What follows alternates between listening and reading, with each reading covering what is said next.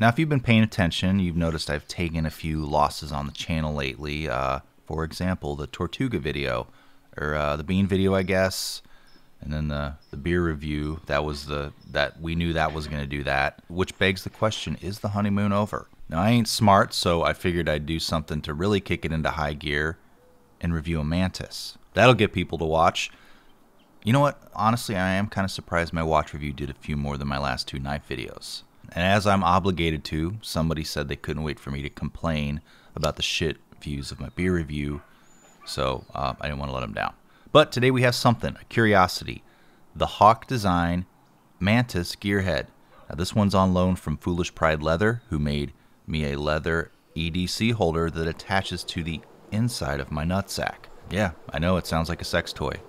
Now, I don't know if I'll get this done first or that done first, but, you know, seeing as of late, let's probably get this one done first. Now, if the viewers know anything about me, you know I love the Hawks. I've got 2 deadlocks, I got a mud, a mouse pad, at least 2 shirts. There's the chapsticks, a water bottle, and I did name my firstborn Toad. Oh, like the animal? Oh, no. The toggle-operated anti-drag. Now, saying all that, I'd still like even more Hawks because I have a mental defect. And, of course, as you know, having a YouTube channel is just one of the many symptoms. Now, Hawk knives aren't easy to get. They're out-of-production designs, often climb in price. So it's great you can still find this one out there for $99 to $230, depending on the trim. Now, as we look at the dimensions, I don't have to tell you, the viewer, that Grant and Gavin have been making odd knives for years. Now, if you head on over to Arizona Custom Knives, they have a pretty good sampling of the insane prices people have paid for their productions and their customs over the years. And you know what? Looking through that list, I'd even buy a Zero Tolerance if they re-release the mud.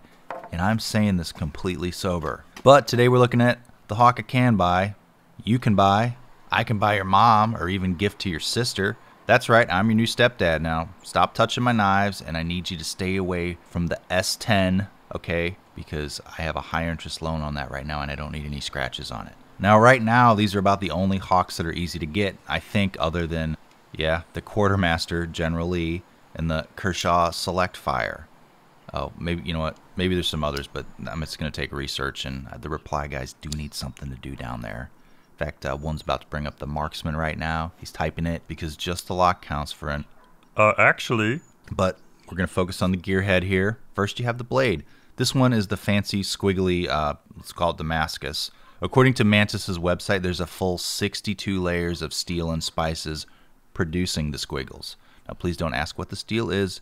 No one knows, and it's an industry secret. You don't want anyone to replicate the squiggles. However, they do make a vanilla drop point that's just 440C. You can find it on Knife Center in case you'd like a steel that's popular in 1997. And I think I'm going to actually buy the base model, that one. But the blade comes in drop points or tantos. I'm a drop point guy. I don't know if it's an unspoken thing or not, but I don't really review tantos because I don't like them a whole lot. But let's focus on the main thing here, the mechanism.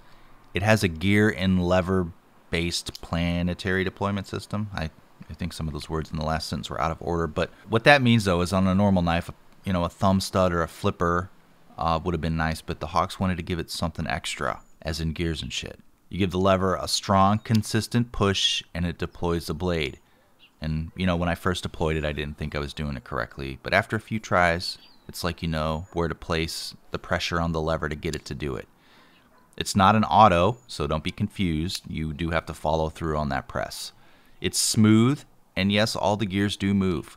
And some people had pointed out that you may get pocket lint or perhaps dog shit or bubblegum stuck inside those gears, and I appreciate that observation.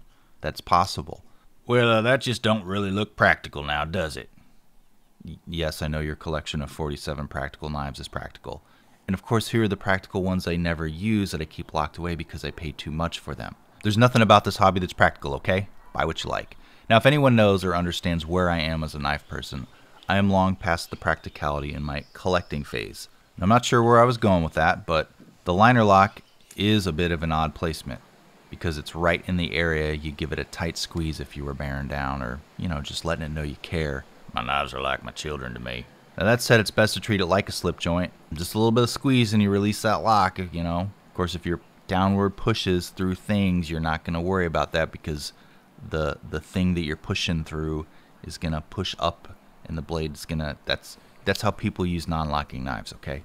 Just as a tip. If it doesn't lock, it's dangerous.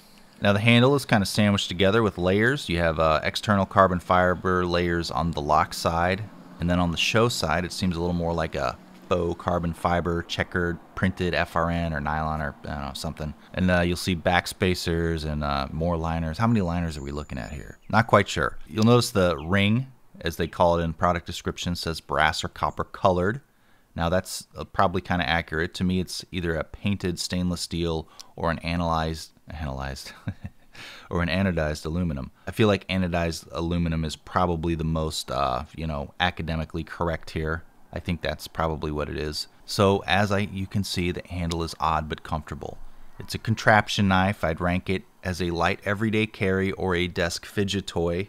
Now the pocket clip isn't deep carry, but it's very functional and clips to the pocket nicely. Painted stainless steel, I reckon. Tip up, blade backward in the right pocket, and it is not repositionable for the gross left-handed people out there. That'll teach them some humility. Comparisons. First, the Gearhead. Now I don't own any Mantis knives, never reviewed them before, but the materials and fit and finish remind me of a Kershaw. Kershaw? Now some overall impressions as to what I like and what I don't like. I tend to like less busy blades, so Damascus, it's you, not me. This knife here is unusual, and I won't pass on having one for the collection. It won't be my favorite Hawk, but it's I appreciate it. And you know what? I don't even know how long they'll be made, so what I'll tell myself is this knife is an investment. It reminds me a little of the handle profile of the Mud, seen here, which is a favorite of mine, which I did take hiking the other day. It's a great story. It's the end of the story, too. The Mud was my first Hawk knife from a few years back. It's a shame they don't make these anymore, and the reason is not so I can flip it to some sorry-ass chump. The Mud is a nicer knife, more functional, more comfortable in the hand, a strong lockup, better fit and finish, and I'll never sell it. And I say this because I get asked a few times a year, would you like to sell the Mud? No, I won't. Now let's look at another, contraption knife, but one that I use often. I think the AD-15 is probably my most used cold steel. It has a unique locking mechanism, but it's also very practical, for a weekend or a larger carry when you're not at the office, which, am I an office guy? This is called the Scorpion lock, right? And, yeah, it's been a long week, okay? But I like it. It has some aftermarket scales on it. Now the Deadlock. This knife isn't comparable other than the same designers, made the Gearhead. I just wanted to put the Deadlock in here. Fit and finish and quality on the Deadlocks and Mud is next level. Now, these are the mainline Hawks, the ones that are branded Hawk. They're legendary and everyone loves them, no exceptions.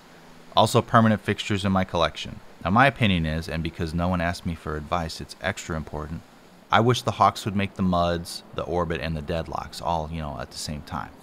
All someone needs to do, though, is build them 3 times the space, pay the extra employees, and buy the machines for them, and then all the logistics are worked out. Very easy to do. I kind of like both Deadlocks, but I am bummed that I never got the chance and stole the money to buy a full titanium Model B. The Model C is killer, though, and how about that new batch with the titanium inlays? Real hot shit.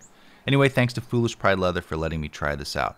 Now, if you're familiar at all with the channel, and to be honest, you'd have a much richer, interesting life if you weren't, this knife might remind you of the wild steer I reviewed.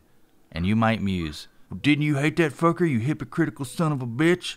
I hope you lose your job and get hit by a bus. Of course, I'd have to say that in French because only weird French guys were mad that I didn't like that knife. I guess my main problem with that one is it marketed itself as a hard as shit essential survival tool, like something you would just go out and just survive in the wilderness with if you were an archer, okay? And the Mantis, on the other hand, is just an interesting pocket knife with a weird mechanism, without the pretense and the explainer videos and the accessory pouches and the hardcore lifestyle that goes along with it. But it is also a Mantis. And as many had pointed out, a steer is a cow with its balls cut off, which, of course, you're going to have to find a way to make the metaphor work, viewer, okay? Anyway, I believe Matt bought this from the Hawks, and the one oddity here is that you can get this knife at Knife Center or several other places. I just say Knife Center because it's the first one that comes up in the search. But the carbon fiber gear panel here cover seems to be unique so far on the Hawks drop. I don't know if this is a revision. I don't know if it was exclusive to the Hawks. It's just this little section right up here. And that's the only difference I see. It's just really cosmetic anyway. Anyway, I'll probably buy the $100 version from Knife Center, a little more plain is fine for me than the gussied up Damascus 11 herbs and spices version. So follow Foolish Pride Leather on Instagram. Check out his shop. He sells things and makes things. I don't make anything. He has handmade wallets and keychains. You know, remember, buy from small makers and not department stores if you're buying stuff like that. Anyway, say hi to the patrons. Their contributions are financing my new 4K camera and iMac that finally allows me a 4K workflow so I can make Mantis knife reviews that don't get any views. So like, subscribe, comment. Thanks for watching.